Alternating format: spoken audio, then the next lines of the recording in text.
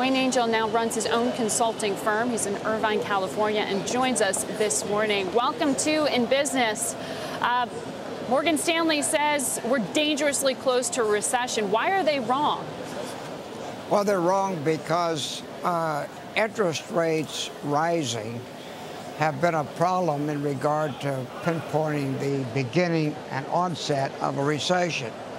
A recession is really a period of inventory liquidation, and inventory liquidation occurs when the yield curve reverses and short rates are higher than long rates. And of course, we're not anyways close to that. We have extreme amount of liquidity at the short end, and so I think people are getting a little ahead of themselves in regard to expecting that we will enter into a double dip in a recession.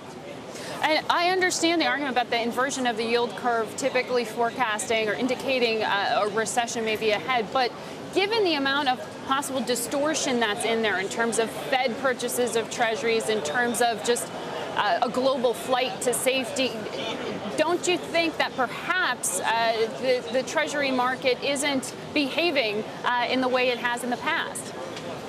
Well, I would not agree with that. It seems to me that the Treasury market is primarily moved because of the actions the Federal Reserve has taken.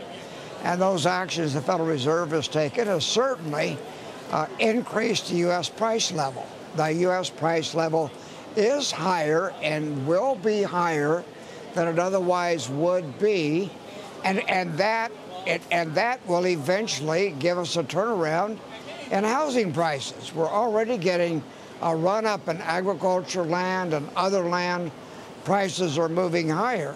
Mm-hmm. So the Fed has succeeded in getting a higher price level, and that's going to show through in houses. But it's about time that we go back and reverse Paulson's actions in regard to cratering Fannie and Freddie. Let me ask you about that, because, I mean, existing home sales today showed more pain for those consumers who can't sell their homes. But do you think that it would be right for the Fed to go in and once again purchase mortgage-backed securities? Or do you need to see some other kind of government presence in the mortgage market? Margaret, it is far less risky to put capital into Freddie and Fannie and to have them then attract private capital and really have a well-capitalized Freddie and Fannie and have them get out there and make commitments on loans that will free up bank assets. Because if Freddie and Fannie are out there willing to take those mortgages on, then all of a sudden the banking system has a lot more liquidity, and we'll see a tremendous turnaround in regard to lending.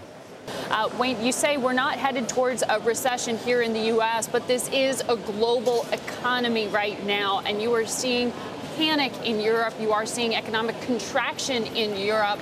Why don't you think that'll spill over to the U.S.?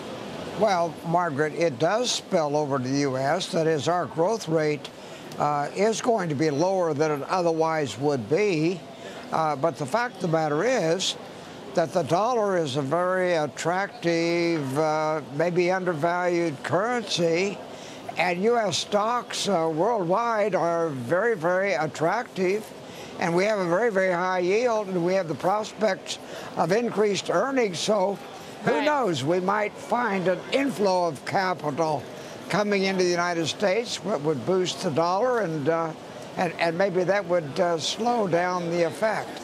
But we don't go into recession solely because of what happens in Europe. Right, but what we're talking about is that fiscal issue in Europe becoming a financial one. I want to quickly play for you a soundbite from Neil Kashkar. He ran the TARP fund here in the U.S. He's now at PIMCO. Strong words yesterday.